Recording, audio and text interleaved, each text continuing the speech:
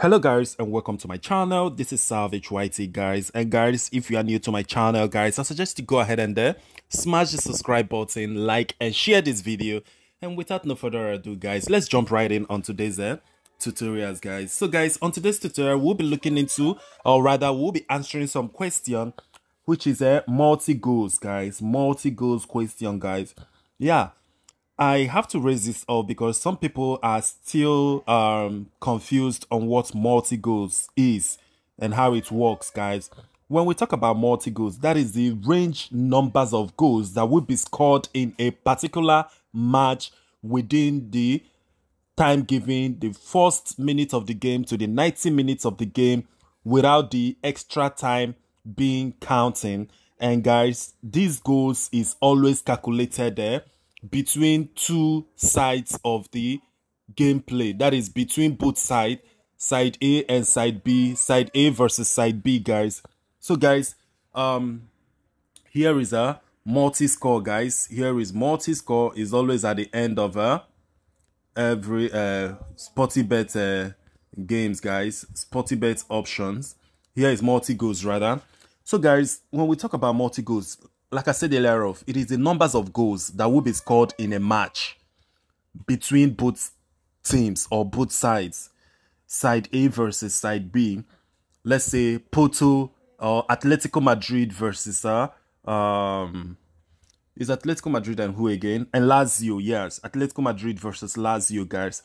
So guys, we have different kinds of option when it comes to multi-goals. We have 1 to 2 goals, we have 1 to 3 goals, we have 1 to 4 goals, we have 1 to 5, 1 to 6, 2 to 3, and so on and so forth, as it is stated, guys.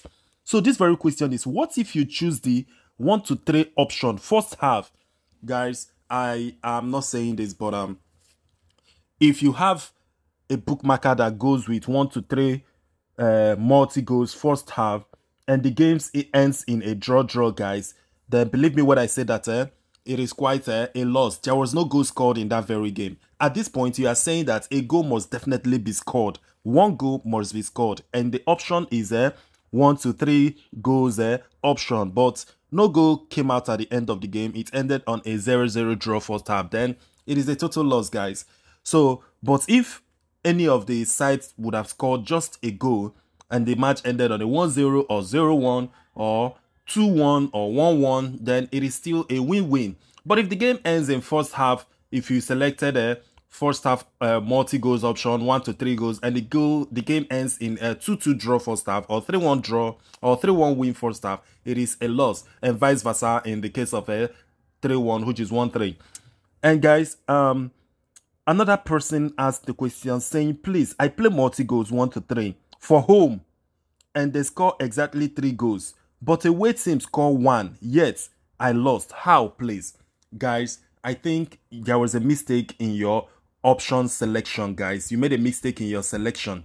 Here we have home multi-goals, and there is no way you can choose home multi-goals 1 to 3. It means that the only people you are expecting to score goals ranging from 1 to 3 is the home side. Even if away goes ahead to win that game in a 7-1, 7-3, 7-2, 10-2, whatever the case might be, as long as the home side maintain the goal range of 1 to 3, they are able to score 1 goal or 2 goals or 3 goals without scoring more than that. It is a win, guys. There is no how they can deny you of such a selection, guys. So I'm thinking that you might or may have mistakenly selected the option of 1 to 3 goals option in total multi-goals. So that is it. If you select, we have the home multi-goals and we have the away multi-goals, guys. So that is it. So guys, when we are talking about multi-goals, like I said before, it is the numbers of goals that will be scored in a match within 90 minutes. Extra time goals are not included.